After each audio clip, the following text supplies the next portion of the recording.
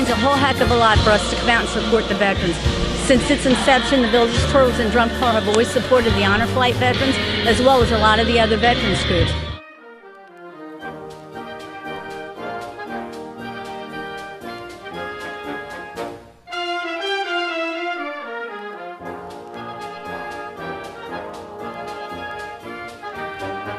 What does it mean to you guys to be out here to support the veterans? Oh, I support the veterans over everything. My husband right there is a Vietnam veteran, so it means a lot to me. What brings you guys out here tonight? We have a neighbor that's like we think of him as a father, and he's just a wonderful man, and he served for us, so we had to come out and support him.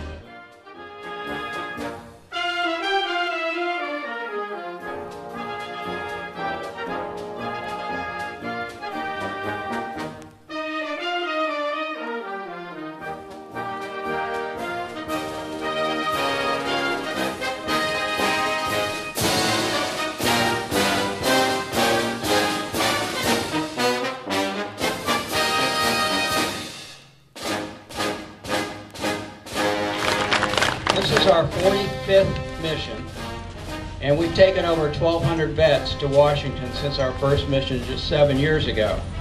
After our group photo, I arranged to meet with a tour group of 10 to 12-year-olds from Texas and Idaho. They handed out cards to about 10 of our vets that were signed by many of their classmates.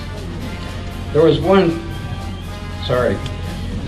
10-year-old who had tears in his eyes after he shook every vet's hand. It's a very moving experience, and it's absolutely super. And I would recommend it to any veteran. It was a wonderful experience. It's my first time, and it was a great experience to experience this with all our veterans from here today, and the welcome they got everywhere, and the young people that were there today that came up and thanked them for their service, shook their hands.